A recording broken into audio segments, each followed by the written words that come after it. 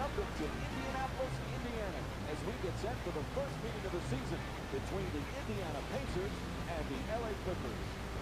All right, as this game gets underway, Jeff, anybody that stands out in your mind that they need to focus on against the Clippers tonight? Mike, I've heard all about got to get the people. Give the people what they want. Alrighty, yo, what is going on, everybody? It's your boy, Mr. DDG94 here with another NBA Live My Career Gameplay. And today we're taking on the and there we go. We are taking on the LA Clippers. We're going to try to see if we come out here with win. And man, Blake Griffin, you ain't gotta go home, but you gotta get the fuck out of that LA Clipper uniform, bruh. It's time to go. It's time to break this band up. It's time to start a new system with this Clipper squad. And me personally, I feel like Blake Griffin, the Blake Griffin, should leave the Clippers. I know it's hard to believe. I know it's hard to see him in another uniform other than probably OKC, but I don't even see him in an OKC uniform. I see him in something a little better. And I have a better scenario for Blake Griffin and his free agency this offseason that could help him and his superstar potential that is being held back by Doc Rivers. I don't care what nobody says, bro. Doc Rivers is holding Blake Griffin back from his superstar potential, bro. Blake Griffin is not holding Blake Griffin back.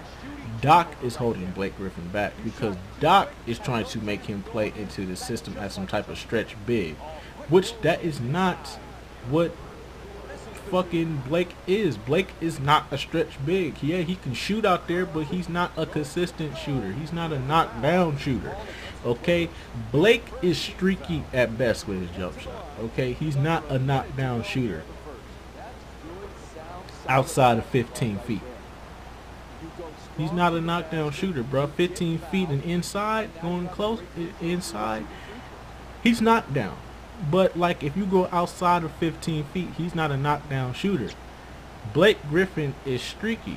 That's why I don't like it when he's outside. That's why I don't like it when he's not in the paint posting up, because that's where he does the most damage at for teams. No team can compete with him down low. This man used to be feared in the paint, man. Teams did not want to be in the paint when this man was in there, man. You don't want to be in the paint when Blake Griffin going into the paint. Standing in that paint with Blake Griffin was like standing in front of a semi truck. You know you was gonna get rocked. You know you was gonna get rocked. But now Blake expanded out his range a little bit, and Doc Rivers is trying to turn him into this Porzingis, Dirk Nowitzki, LaMarcus Aldridge,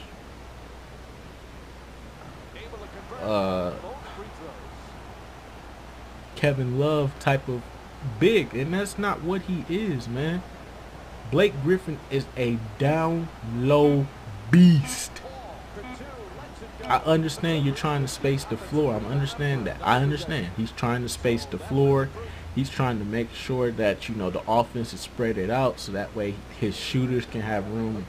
So that way the shooters can have room to shoot and shit like that. But dog, Blake is a down low presence, bruh. You will score more points with Blake in the post than you would with him spreading out the floor. I'm just saying. I understand DeAndre Jordan can't shoot outside of, can't do nothing outside of dunk the basketball. I understand he does not have a post game. But at the same time, that's Doc's fault, bruh. DeAndre Jordan, no, it just seems like when Blake Griffin and DeAndre Jordan were starting to evolve into something, Doc came along and just changed that and and just ripped up the whole system that was planned for that team to move forward. Because I see Blake's potential. Blake does have superstar potential in him. I still see it in him from time to time. It's just that between injuries and just fuckery that goes on within that organization, it just leads to bad things for Blake. You know what I'm saying? I personally feel like Blake superstar potential is being hurt by Doc Rivers. I'm not saying that Doc Rivers is a bad coach. I'm just saying that the system that he's looking for, it has to be with players that still aren't fucking developing. You know what I'm saying? I understand Blake is 28 years old now. He shouldn't be developing no more. But the thing is, his superstar potential is still there. Like, he could still, he still has the ability to be a 28-10 guy. He still has that window. That window is still open. It's just that Doc wants him to be this knockdown shooter that's not what he is. And I'm going to set Blake Griffin up in a great situation. He has two scenarios. I know everybody's talking about OKC playing with Russell Westbrook. I would love to see him in OKC with Russell Westbrook. Don't get me wrong. I want Westbrook to have as much help as possible since KD is gone. But realistically, I want Blake to be on a team where his potential can show. And he can truly show the superstar that he truly is. There was a reason why he was the #1 pick in the draft over Curry and Harden. I do want to point that out. He was drafted #1 overall over Curry and Harden in that draft. There's a reason why. He has superstar potential. It's just being held back by that organization that's cursed and a coach that wants him to be part of a system that he's not fit for. The system, the coach that I think could do the most for Blake in his career right now, there's two teams. There's two teams that can do, with coaches that can do a lot for Blake's career right now than Doc Rivers can. Like I said, I'm not saying that Doc Rivers is a bad coach. I'm just saying there is a team. There are two teams. And I'm going to state them right now.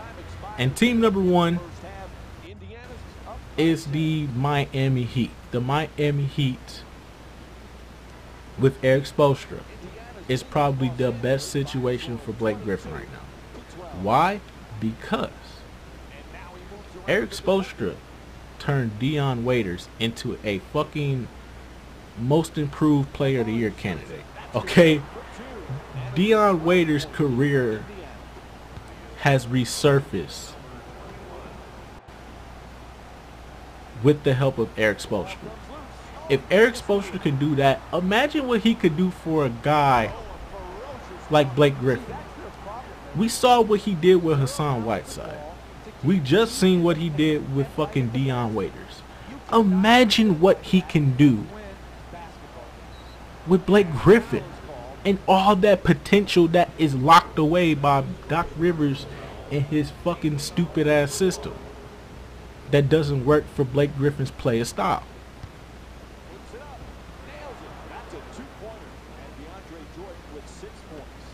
Could you imagine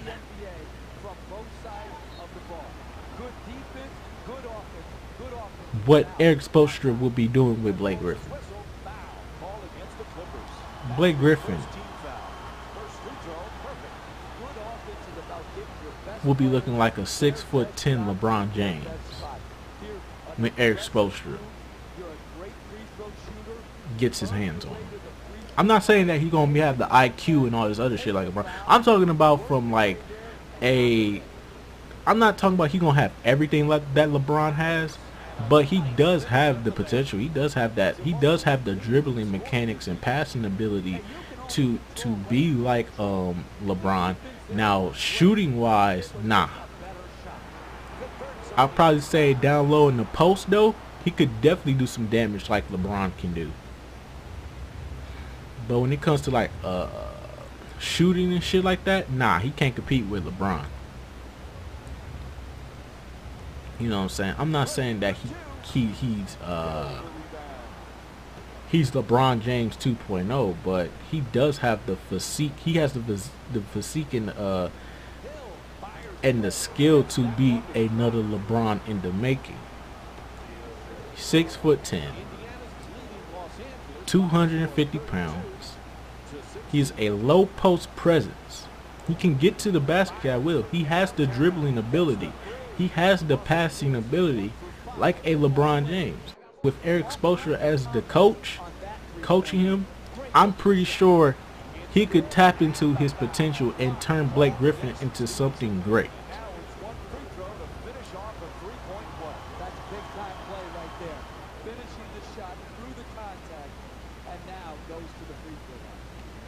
That's what I'm trying to say with the whole LeBron James thing. So don't take that shit out of context.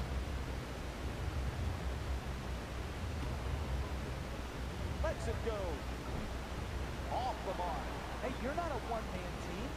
You've got to spread the ball around so that you can get better. The alley-oop, he throws it down. That's all I'm trying to say.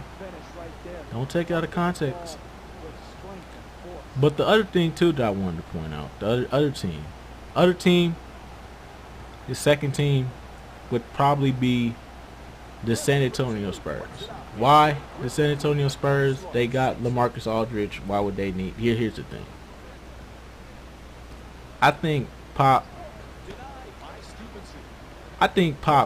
is the real. I think Eric Spoelstra can really bring out the potential of Blake Griffin. But I feel like Pop is like the coach that Blake Griffin needs, to be honest with you. I feel like Blake is a team player with a low post presence. And I feel like he fits into that system more than LaMarcus Aldridge does. I do not think LaMarcus Aldridge fits into that system. Mainly because LaMarcus Aldridge does not perform, does not live up to the expectations, does not perform well. As he should. Like, LaMarcus Aldridge is an all-star. He's got a, you know what I'm saying? He's on the level of a superstar power forward, but I just feel like he's not a team player type of power forward. I feel like LaMarcus Aldridge is more of a stats type of guy. Like with Blake Griffin, I see a team player. I see a guy that can pass, dribble. He can make the right plays at the right time. He can take over games when you need him to take over. You know what I'm saying? Like he wants to win, but I just feel like being in that Clippers uniform, it just makes you depressing. It just makes you depressed because I guess it's just the franchise. I think the franchise is just I guess it's the franchise so fucking bad.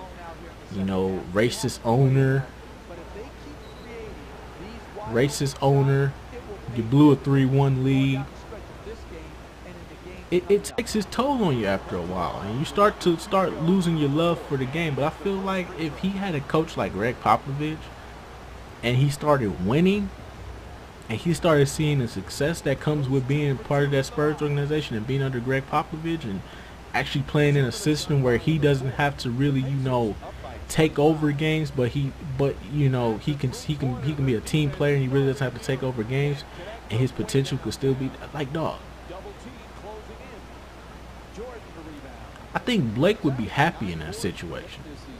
No bullshit. I think Blake would be more happier in a situation with the Spurs than he would with the Clippers. I think the Clippers are just like depressing to him because of how good that team is and how it's gone nowhere.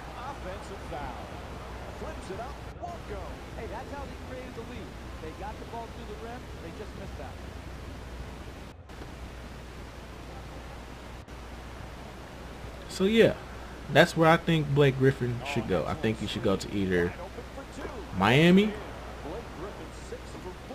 or San Antonio. And I would just trade. I'll do a sign and trade for LaMarcus Aldridge. I'll give away LaMarcus Aldridge because I feel like LaMarcus Aldridge would fit into the Clippers system better than Blake would. Because it seems like Doc's looking for a stretch four, And LaMarcus Aldridge is your best case scenario. Then you could pair him up with DeAndre Jordan, and then you could space out the floor. You could make things right for your shooters and your bench and all this other shit. It works good. It wonders with Doc Rivers and the system that he's trying to pull off. Grant's looking to set up in the paint. Wide open for three. And Paul George with the bucket from downtown. And as for the Spurs, I feel like they would just have a better, they would have a superstar team player, a guy who's not really going to try to take over games, but he does step up when you need him to. That's a foul called against the Clippers. So it puts them in the penalty, and that's free throw time for the Pacers. Time and time again, a step slow in their rotation leads to another blocking foul on what should have been a dead charge. It's one of the reasons why they're behind by a big deficit.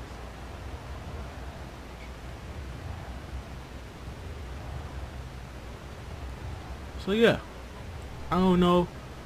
Y'all tell me in the comment section below, do y'all think that those are the right teams for Blake Griffin to go to this offseason, or is there another place he can go? I understand OKC is a place to go, but like I said, there's nobody there for him in OKC. He's going to want the max contract. You're probably going to have to give up half your bench for him. And you're going to have to pick up a bunch of scrub-ass players who can't shoot or defend or can do barely anything and be a 7 seed or 6 seed again and get bounced down the first round again with Russell Westbrook averaging a triple-double. So it's a good go-home story for Blake, but I feel like he would do off in a Spurs or Miami Heat uniform. But I don't know. Y'all tell me, though. Y'all get active in the comment section below. Tell me what y'all think, and I'll get back to y'all. Till then, peace out.